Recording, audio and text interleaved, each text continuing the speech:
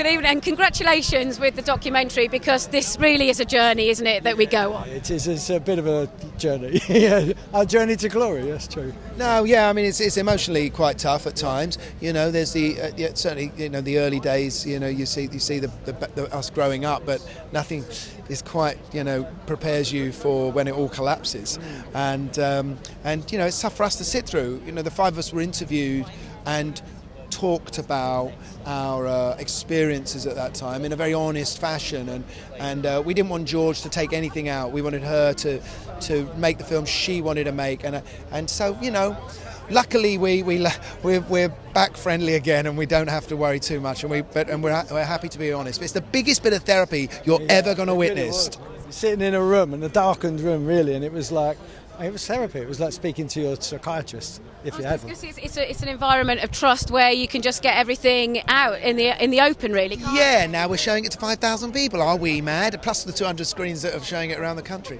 I know it's kind of weird, but I think it's only testament to how strong we are now that we can sit through that sort of stuff. You talked about talking, it's in voiceover, and for me as a viewer watching it, it makes the documentary feel more intimate. Did you feel that watching it?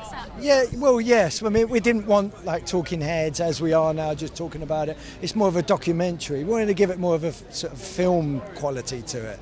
And in the same way, really, that there was a film called Senna, I don't know if you ever saw that, and that was great. And I like Formula One, but you don't have to be a fan, do you, to actually appreciate it, as long as you've got a good story, which we think we had. So, yeah, no, it's a very touching film. Everyone can relate to it. It's a journey of friendship, falling out. Gary, yeah, and did you find the same? Sorry.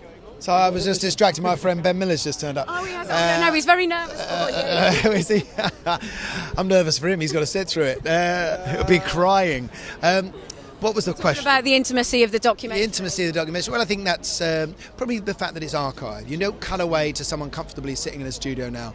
That the poignancy of everything people say is highlighted with the innocence of the people. The faces at that time. There's always a certain amount of compassion when you look back at the naivety of old footage, and I think that's really what it is. The archive footage is incredible because we're going back to an age where you couldn't whip your mobile phone out and record. So to have all of that catalogued was a great testament to what you guys were doing. Absolutely. I mean, we'd never thought for 1 second that would be shown around the world. When I pressed that button, I was just thinking, this would be nice to show my mum and dad when I get home. But it took 2 years to collate everything, though. That's and that was the hardest part, probably.